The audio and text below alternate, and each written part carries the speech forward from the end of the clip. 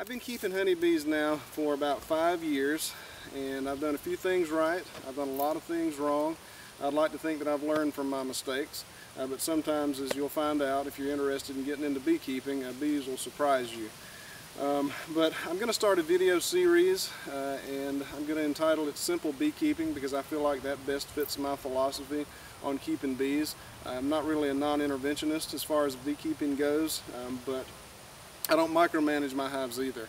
So I'd like to share with you the things that have worked for me, the things that have not worked for me, and I'm going to start with the basics, the things that you need if you're just getting started in beekeeping. So if you're interested in getting started in beekeeping, right now is the perfect time to get out there and start learning about what you need to do to get into it. Today's date is November the 30th. It's about 73 degrees where I live, so we've got some activity at this hive. But right now is a great time to start learning about it.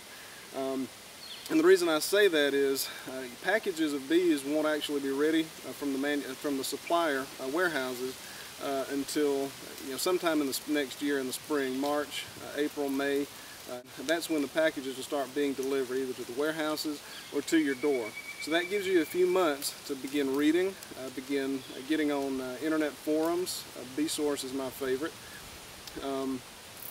To start collecting the equipment that you're going to need, to start assembling that equipment, and maybe get involved with a bee club, maybe get a mentor to help you out to learn from him or her.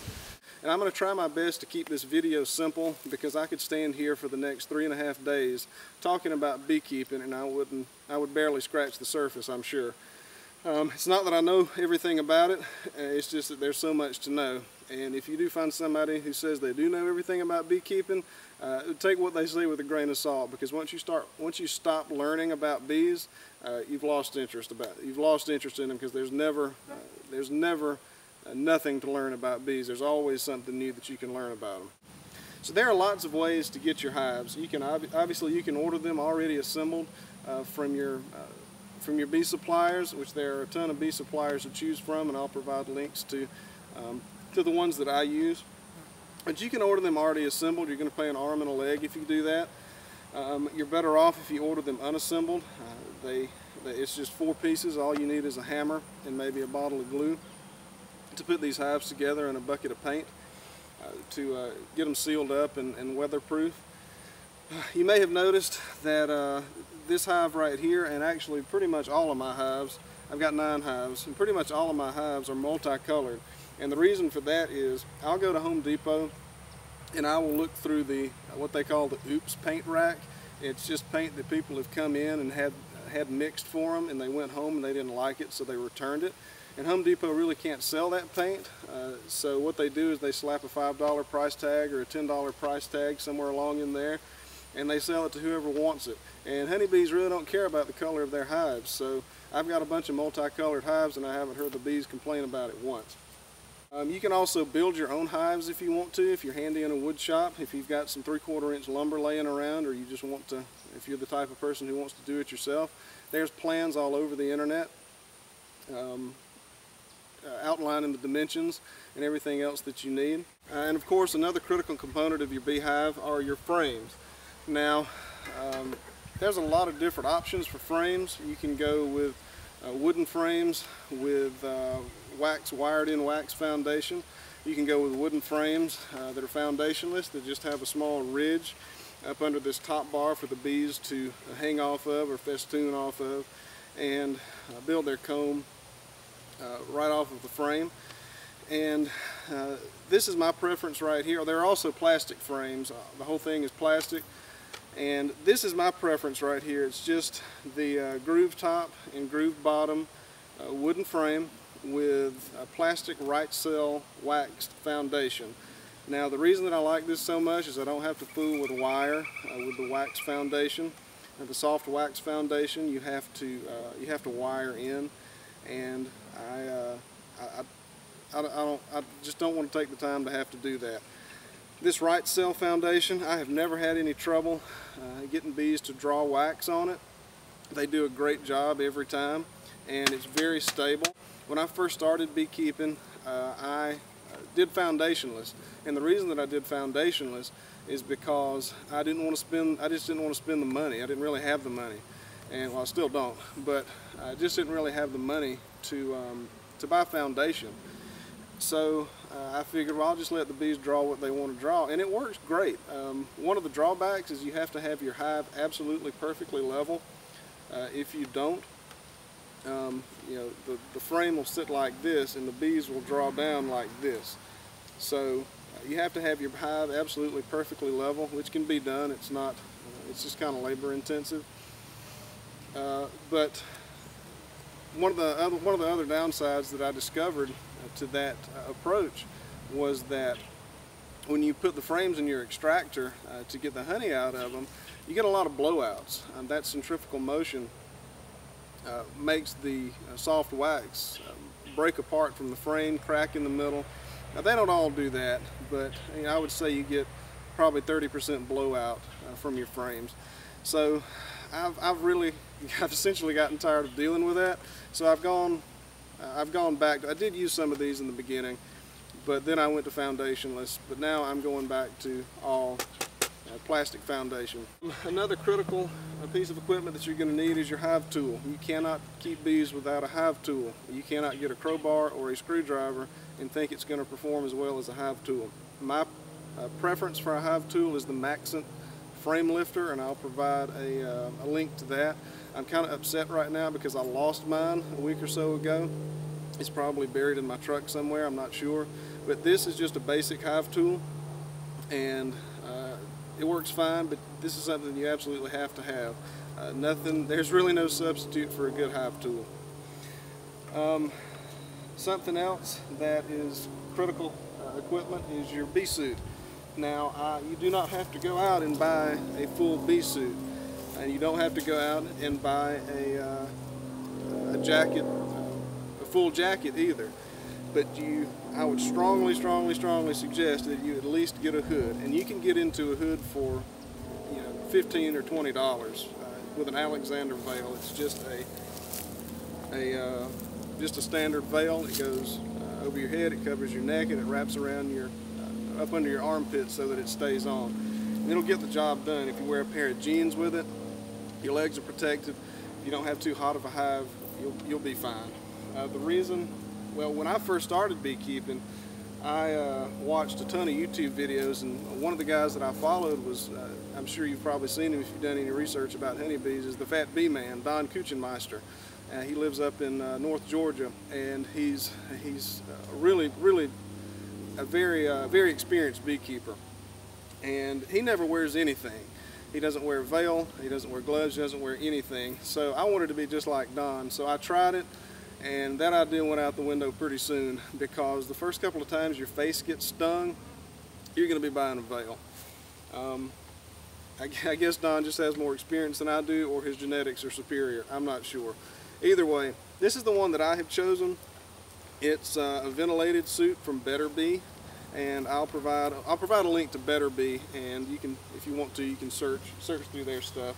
I like it a lot because in my area it gets very hot in the summertime, and this is ventilated. It's got 3 layers: a mesh layer on the inside, a mesh layer on the outside, and in the middle there's a, I'm not sure what you would call it, just a checkerboard plaid looking layer on the end, and it allows for really good airflow and great sting protection too. Something else that I think is probably optional is gloves. I don't wear my gloves very often. In fact, I don't like to wear my gloves because it limits my dexterity with my hive tool and handling the frames.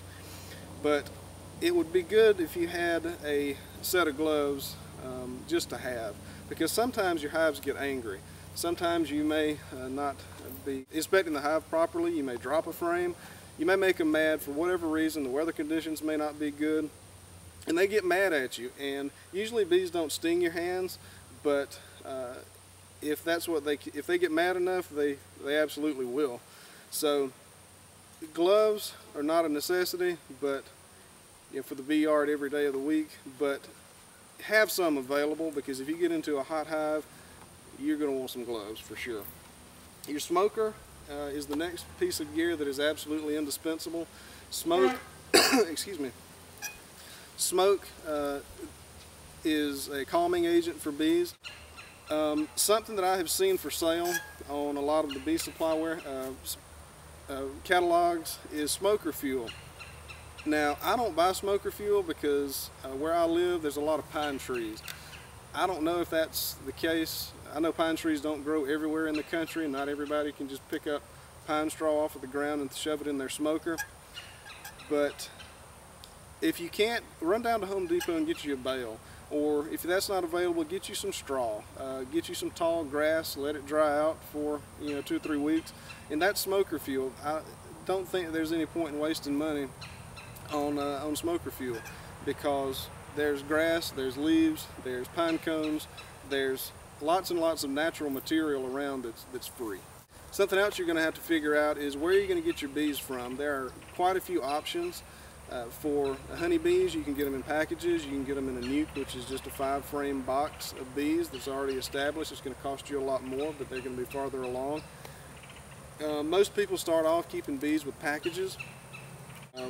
Pretty much every one of the bee supply warehouses are going to sell packages. So figure out now where you're going to get your packages from, because right now you can still get packages. Pretty soon you won't be able to, because they sell out pretty fast. The general consensus for somebody who's starting to be a beekeeper is to start off with 2 hives. The reason for that is if you have 1 hive, you can look at that hive, but you can't look at another one to compare it.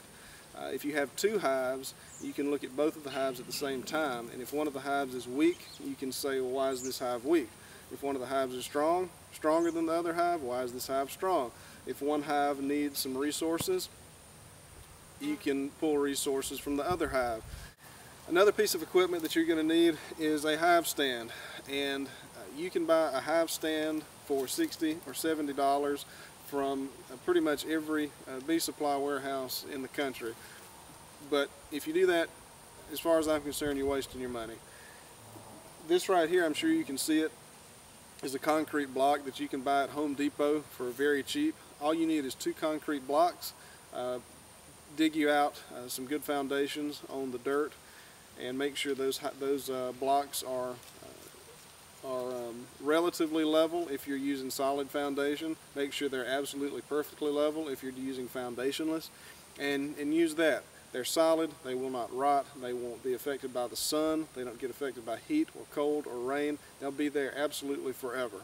Another piece of equipment that I would say that you need, but you don't really have to buy it from a bee supply warehouse unless you want to, is what you call an entrance reducer. And entrance reducers are essential equipment for beekeepers, because if you get into a robbing situation with your bees and some other hive is coming to another one of your hives to rob out that hive of honey, that hive has got to be able to defend itself. So you can put that entrance reducer in the hive entrance down here, and you can reduce that entrance to a defensible little hole, so that it's only the width of a couple of bees, right down to the width of 1 bee, to make that hive more defensible for the bees that are inside it. The reason that I said you don't have to buy one is because I use sticks. I find sticks in the woods, pieces of limbs in the woods that are wide enough to go into that entrance, and I'll just break a piece off that's long enough and block off a good piece of that entrance to the hive, and that has worked for me. But if you want to buy some entrance reducers, they're only like $1.25, so it's not like it's probably not going to break the bank if you do need to buy them, but just be aware that you don't really have to. So I was talking about books earlier. The original is, of course, Langstroth's Hive and the Honey Bee, and that is it's called the Classic Beekeeper's Manual for a reason, because the Reverend Langstroth was the gentleman who invented these hives, and his theories are still very much valid today after 150 years or more. This is a really good read if you're interested in becoming a beekeeper, and I would strongly suggest that you buy this book and read it cover to cover, or at least have it on hand. Another book that I feel like you need to have on hand is the newer version of The Hive and the Honeybee. This is essentially a reference book. I guess it's what you would call an encyclopedia of beekeeping. It's been updated quite a few times during its history, and like I said, it's essentially a reference book. Whatever you're having trouble with, or whatever you would like to learn about honeybees, you just go to the table of contents and find it. You can learn about the anatomy of a honeybee in detail. You can learn about the anatomy or the process of queen rearing, and the diseases of the honeybee, different types of honeybees. The information in this book is absolutely incredible, and there's lots of good pictures, and it's a great book. It would absolutely pay to have this book around. And this is published by Dadant. They are also a bee supply warehouse, and I'll provide a link to them. But The Hive and the Honeybee original and The Hive and the Honeybee reference, encyclopedia, updated, whatever you want to call it, two excellent books to have around. Now, as far as beginning beekeeping goes, there are quite a few options for that too. Personally, I don't have a good beginner's beekeeping book. I do have one. I don't think it's the best one available. But just look on your bee supply warehouses, look on Bee Source and see what people say there. I'm really probably not a good authority on a beginner's beekeeping book. Now, I just mentioned Bee Source. Bee Source is a forum on the internet. I used to be very active on there, but I have not been on there in quite some time. But it's a good forum. There are a lot of really good people on there. And you get involved there, ask questions. Actually search the forums first, because there's really not a lot of questions that have not been asked already on BeeSource. So search first, and if you can't find what you're looking for, don't be scared to ask, because there's always somebody that's willing to answer. And there are a lot of people on there that have a ton of experience, much more than I do, that'll be more than happy to answer your questions. Before I start wrapping up, I'd like to make a note about varroa mites. One of the biggest threats in the United States to honeybee colonies is varroa mites. If you're going to keep bees, you've got to monitor your varroa mite levels. There are several ways to do that. The most accurate method is what they call the alcohol wash. You get about about a half of a cup of bees, which equals roughly 300 bees. You put them in a jar and you dump alcohol on top of them. You swish them around, and yes, it does kill them, but you swish them around and then you strain the alcohol out and you count how many mites that there are. And if I can't remember exactly what the numbers are, but if your mites come out above a certain level, you need to do some treatment for your bees. You can absolutely go the treatment-free route with your bees, but if your bees do not show any hygienic tendencies, you're gonna lose your bees. They're not gonna make it without some assistance. Now, there are plenty of ways to treat for mites. Some of them are chemical, and some of them are organic. I do not have treatment-free bees. I use organic treatments in my hives. I use Mite Away Quick Strips, which is a formic acid treatment, and I use oxalic acid. And I've only just started using oxalic acid, so I can't speak to its effectiveness, but Mite Away Quick Strips, and I'm not sponsored by them, but Mite Away Quick Strips they work extremely well. Now, like I said, my philosophy of beekeeping is simple beekeeping. I used to do alcohol washes. I used to do sugar shakes to determine my mite levels. I don't do that anymore. I open up my hives, and if I start seeing chewed out cappings, if I start seeing any other signs of a high mite load, if I start seeing mites on the bees, that's when I'll treat. I don't really like killing 300 bees at a time to get an accurate count of my mites, and I figure if I start seeing signs of varroa mites, that's when I need to treat. Having said that, I would absolutely encourage you to check your mite levels in your hives, because it's a really good way to learn about how mites interact with honeybees, how quickly they can spread in your hives, how quickly they can spread diseases in your hives, and how quickly you can hit that threshold where the mites just absolutely take your hive down to nothing. But a lot of new beekeepers start beekeeping with really great intentions of being fully organic, treatment-free, And if you want to do that, that's totally fine, but if your bees are not hygienic bees and don't show those tendencies, you're going to have a broken heart because you're going to lose some bees. So just keep that in mind. Well, I think that about sums it up. I hope this video has helped somebody, and if it has, please consider subscribing to my channel. If you have any other questions, consider leaving a comment. If you liked the video, consider giving it a thumbs up. If you thought it was a terrible video, give it a thumbs down, but leave me a comment and tell me why it was bad so I can improve. Like I said, I hope this has helped somebody, and thank you so much for watching.